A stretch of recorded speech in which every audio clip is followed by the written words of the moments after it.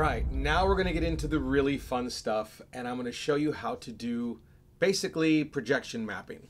Now, it's not the kind of projection mapping where you make a building come apart and break through and, you know, map the castle like you see in Disney World, but it is the same principles.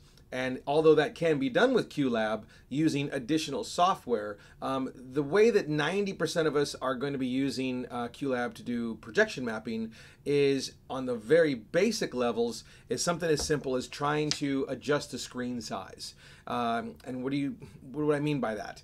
Well, I get to a lot of venues where I bring in my individual screen and they're freaking out because I'm going to go into their projector and I'm going to zoom in or I'm going to change the perspective, or in many cases I was projecting like waterfalls on the stage and I needed the projection to hit the very top to the very bottom of the stage floor. In other words, otherwise the waterfalls kind of stopping at 5 feet from the ground, they disappear. That doesn't look realistic at all. So I said, look, just zoom out. Oh, you can't do that because if we zoom out the projector, it's going to start to wash the sides of the stage and the proscenium and hit. I said, don't worry. Zoom it out as far as you can until I can get the bottom to the top or the width covered. Then I will correct that in my surfaces. So let's show you the really basic way of just cropping your image to fit whatever screen you want, no matter how far back or close it is on your stage or the different shape screens you may be using. So on a real basic level, first, I'm gonna have a sip of coffee. None of this would be happening if I did not have coffee by my side at all times.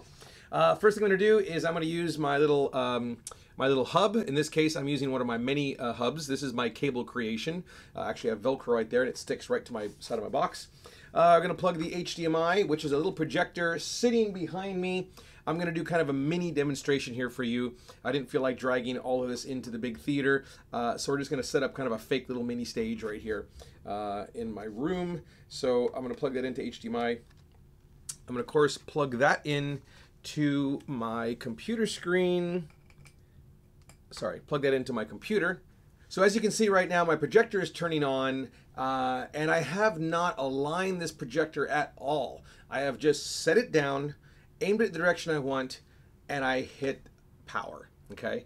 Normally you need to get the remote control and you need to do keystoning, you need to do the alignment, it had to be perfectly center, all those kind of things. I'm going to show you how to get by without having to do any of that. So first thing you want to make sure you do is you're going to go in here to settings and you're going to click this brand new little button right here that they've just added. At least for me anyway, they just about, what, a couple months ago. The display setup. You used to have to go to settings, then from settings, you'd have to go over to displays and open that up. Now it's awesome. It's just one little button right inside Qlab that opens up your displays automatically, which I clearly haven't done on this user. And in this case, it's my Epson projector. And it says right here automatically that my dimensions are 1280 by 800. Yes, not a very high quality projector, my apologies. But this is what I was able to fly with, so that's what I brought. We're gonna name that main projector screen. Okay, and in this case, I'm gonna hit grid so I can get a nice big bright view, wow, of that projector. And as you can see, it is all turned sideways, it's hitting everything incorrectly, all that kind of fun stuff. So to stop that problem, we can simply go over here to Constraints. We can slide that constraint over as I showed you in a previous video. We can slide the bottom up. We can bring the left in. And we can bring the top down to there. Now, as I said, my projector is completely sideways, so obviously the easiest way to get rid of that diagonal problem is going to be to go to your projector and tilt it. Organize it, level it first. That is the easiest way to fix that. So let's do that for this particular purpose, okay? And then I'm going to show you how to do it without having to go there to your theater's projector system. So let me fix this. We'll be right back. Okay, as you can see, I did fix the tilt pretty close. I just stuck a battery underneath it. It kind of went back up like that. So it got close. It's not 100% perfect, but it's close enough for this demonstration. So let's go back here and kind of fix this let's see. There we go. Let's fix this. We got to do probably the right-hand side a little bit. Where are we at? Get that right to that wall there. Yep. We're gonna bring the top down more now. Where we're still crooked. Oh, whatever. We're close enough. And then the bottom down, just like that. Okay. Now, as you can see, I've managed to project just in that back wall right there. Okay. So that's the back wall screen. Okay. So let's say that's the backdrop of our entire stage. That is going to fit that perfectly. So now, if I would want to go put a image back there, the image would fit just perfectly to that. Okay. Now let's say you have a part of the show where you have a small little screen, and the small little screen is going to stand right here, and it's about halfway to in the front of the stage like that.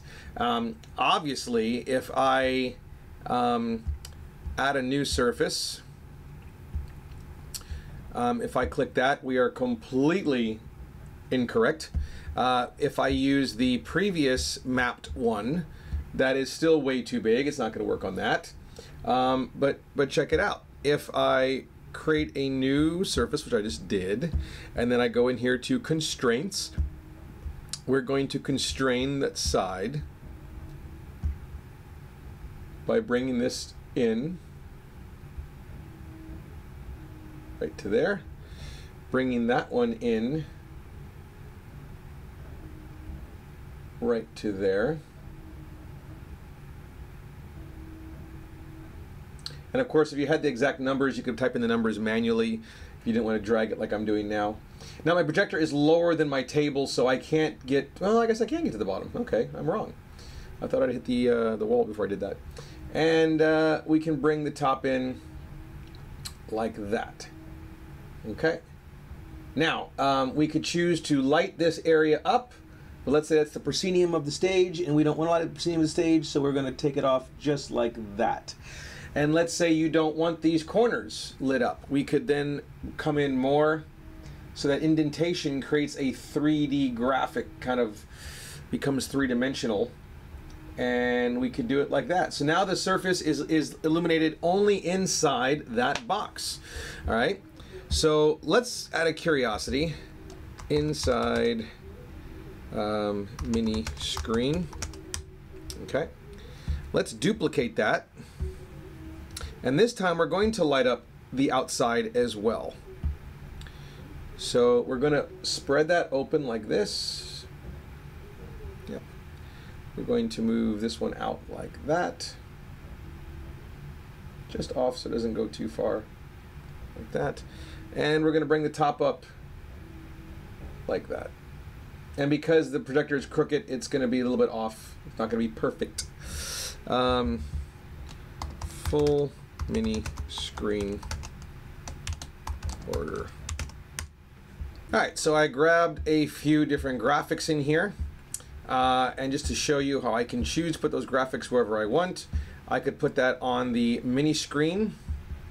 And when I fire it, that is the full outside. Now that doesn't look good because there's an indent there, and now the letters are coming out, so it doesn't look nice for the show, right? So we can hit escape. We can then change that to inside the mini screen. And now it fits just in there, just like that. Now, obviously, I'm using such a small amount of that projection screen because the projector is way too far away for this little fake kind of demonstration. But just to show you, out of the entire image and pixels that projector can do, this is all we're actually projecting on at the moment. So if you zoom in on this window here, it'll tell you somewhere here. Here it goes. We're only doing out of a 12,280 pixels by 800 pixels. We're only actually projecting 204 by 242. That's horrible. But my point is, if you had a projection screen which is normally going to fill up your whole stage, you would not be overshooting the way I'm doing here in this demonstration. You could very easily bring that in, and the quality of this will still be the same. Okay, not the same, but it'll be so minute you won't notice it, especially if you're using HD. So let's give another example here. That's probably the time you're going to see it the worst, is if you use text or something like that that has really you know, small font, where you can start seeing the quality degrading in that. But if you're doing something like the American flag graphic that we used before, you can see you're probably not going to notice hardly any difference there at all, especially if you didn't do it in the constraint and you decided to do custom geometry, and then you could, let's make that a loop.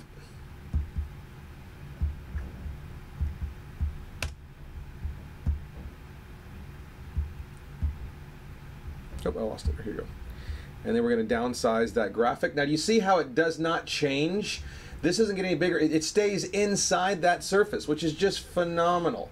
So now there's your American flag there. And you could also copy that same video loop. Just that's, by the way, it's Command-C, Command-V, just like any other copy and paste in your computer. And this time we're going to do our entire main projection screen. Oh, I did the wrong one. That's one here. Main projection screen, yep. And we're going to do... Which one did I do here? That's not right. This one is going to go to main projector screen, yep. So there's the American flag there. Let's go ahead and make that full surface. And if I change the aspect ratio, now do you see what happened? I played that video on top, and it covered up the other screen down here. And this is what I was saying in the previous video about layering your surfaces. If you go in here to your surfaces and you say that the main projector screen is always going to be layered on the bottom, which is the back, okay? So now it does not matter when I fire that first video, the order does not matter. So if I go here and fire this little tiny one, and then I fire the entire back one, it's going to remain in the back. But here's the cool thing. The video is actually playing on the border of this one right here because I allowed it to do that. We can talk about masking later to prevent that from happening, but in this case it actually looks really cool. Okay, so there's your American flag. Of course, you can mess around with that so much by going in here to custom geometry, and you could be zooming in so only the stripes show in the back. So the stripes are only in the back. You could then go to the mini screen and you could say show me only the blue stars. So now you're going to get only the stars on that. So literally you're mapping that entire area, and you're coming up with a very unique, looks like we're catching the blue there a little bit. Let's zoom in a little bit more. And now you only have the blue stars in the center and these stripes in the back. So if you have multiple set pieces on stage, you can design them however you want. And still while that's playing, you then could add something else. You could add an alpha channel on top of that. We're going to put it inside the mini screen. Which one I want here? I want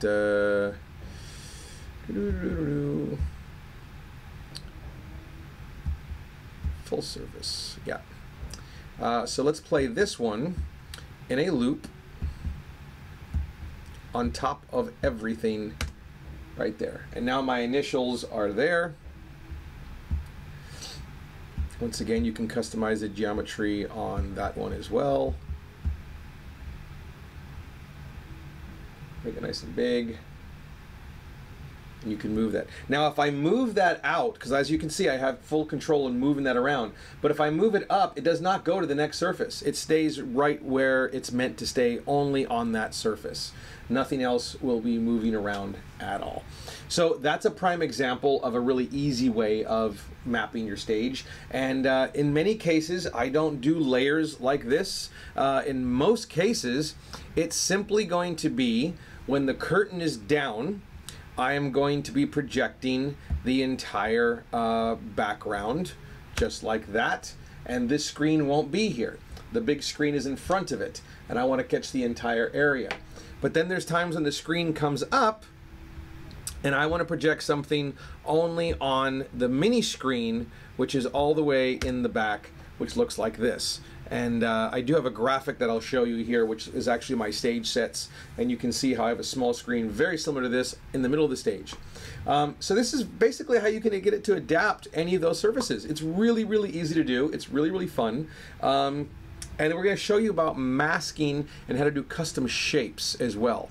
But our next video is going to be showing you not on constraints, it's going to be showing you how to actually do something really cool, not caring which position the projector's in or what angle the projector's in.